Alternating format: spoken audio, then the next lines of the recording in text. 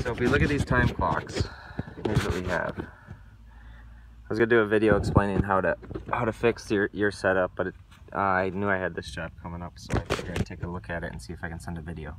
So what you have is you got your two hots coming in from the breaker, and they feed into the line sides, which are 1 and 3. Okay, and then on the load side is the pump.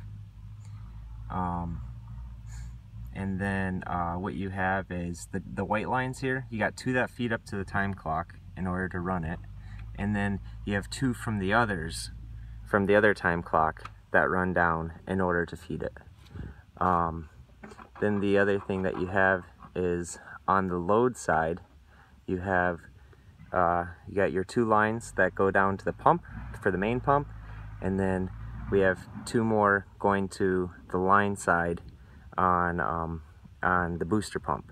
So here's what's happening here is we have the 2 white lines that feed up to the clock, feed the clock, and then we have the 2 white lines from here that feed this clock as well.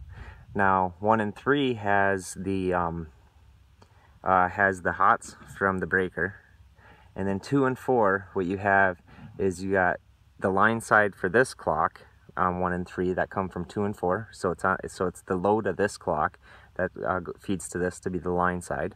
And then on the load side, you have these 2 blue wires on 2 and 4 go down to the booster pump. These other blue lines, they just go to a salt system that's hooked up, but that's not required for your setup. So what you need is on the line, you have for the first time clock, you have your incoming power from the breaker, and then you also are powering both your time clocks. And then on the load side for the main clock, you're going to the pump, your main pump, as well as you're feeding the line side of the secondary time clock. And then on the load side, you have your booster pump.